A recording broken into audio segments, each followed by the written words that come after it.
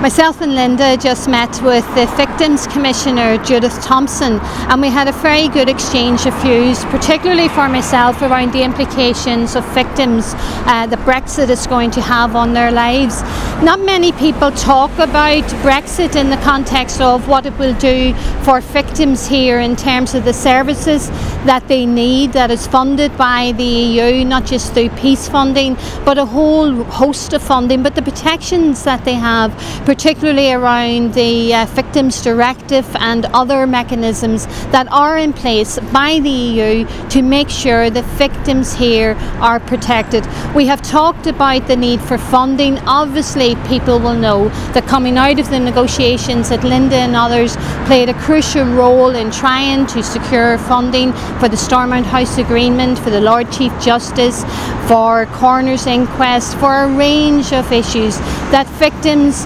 desperately need to see mechanism put in place so that they will all be treated equally and fairly and justly, and their common needs of all of the victims will be dealt with by all of us. So I have pledged as the MEP in the North who's fighting against Brexit in the European Parliament to explain to the MEPs in the Parliament the implications that Brexit has and will have on victims and the services here that is trying to advocate so carefully and I think effectively and efficiently on their behalf.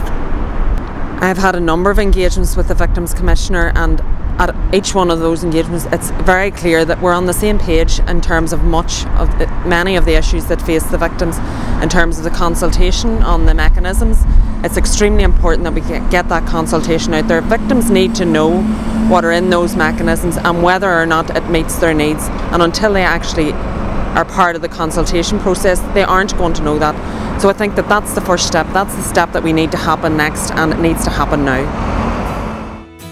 Sinn Féin, Goannas Carta agus Aontas na HÉireann, Equality, Rights and Irish Unity.